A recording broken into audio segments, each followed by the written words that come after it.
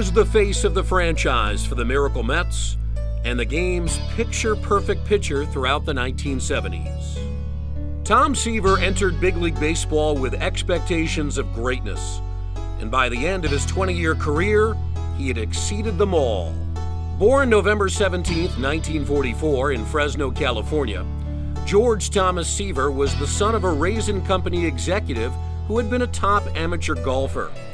The younger Seaver, though, focused on baseball throughout his youth and developed quickly into a top pitching prospect.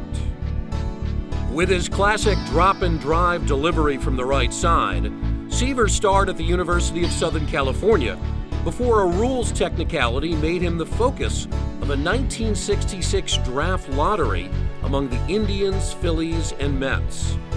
When New York's National League team won the right to sign Seaver, it forever altered the fortunes of a formerly hapless franchise.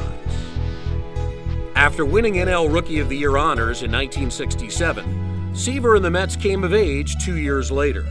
Seaver went 25-7 to lead New York to an improbable World Series title and took home the first of 3 Cy Young Awards after the season.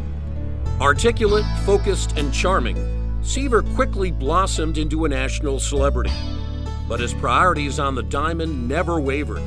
From 1970 through 73, Seaver led the NL in earned run average and strikeouts 3 times, averaged nearly 20 wins a season, and helped the Mets win another NL pennant in 1973. But while embroiled in a contract dispute in 1977, the Mets and Seaver parted ways when he was dealt to the Reds for 4 prospects. The trade, which quickly became known as the Midnight Massacre, sent the Mets into a tailspin that lasted for more than half a decade. Seaver thrived in Cincinnati, throwing a no-hitter in 1978 and helping the team win the National League West title a year later.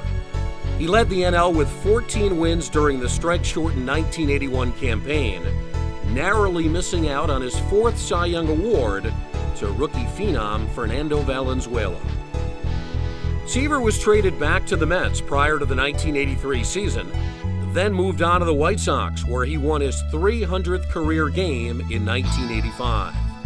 He closed out his career with the Red Sox in 1986, finishing with 311 wins, 3,640 strikeouts, and 12 All-Star Game selections.